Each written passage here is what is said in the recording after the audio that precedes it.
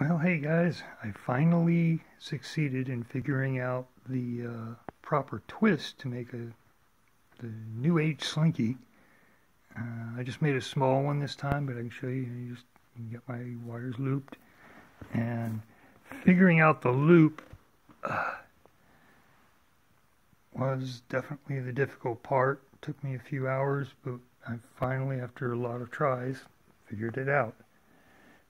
And they're perfect. They're exactly the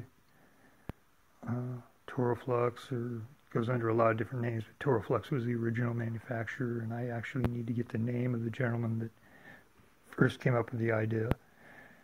I'm studying, this particular one is a 7 spring,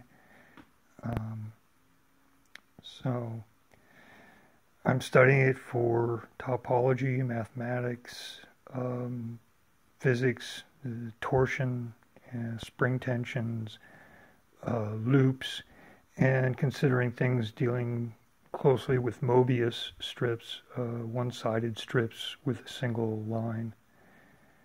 In any case, hey, finally figured it out, got it just right. Now I'm just going to be trying out several different types of loops. Mathematics professor suggested I do that, so I'm going to follow his suggestion and see what comes up as I put each one of them together. Obviously, I think it's going to probably stop at 4.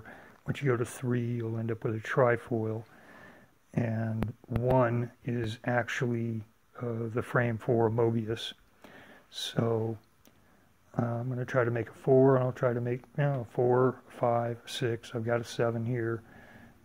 12 is my ideal, and when I get them all put together, let you guys take a look.